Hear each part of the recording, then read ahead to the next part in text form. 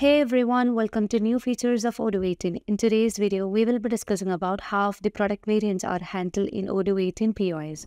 So you can just dive into the point of sale. Under the product, you can find different products. So let me choose a product which is conference chair, and the conference chair has got the variants.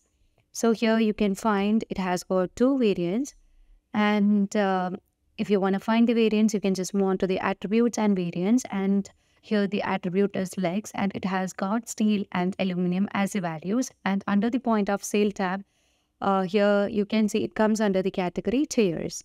And we know that in previous version of Odoo and now till Odoo 17, the product variants were handled as separate products in the POS.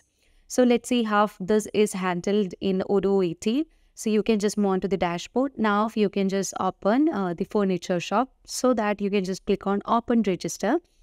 Now you can see that you can find the product variant pop up over here. So if you want to set the cash control, you can set that, which means the opening balance. Now let me choose the main product, which is the conference chair. So as I just choose the product here, you can see the attribute selection pop-up is visible over here, and we can just choose the variants from here. So there are two variants such as steel and aluminum. So we can just choose accordingly, and let's click on OK. So that's all for today. Thank you for watching the video.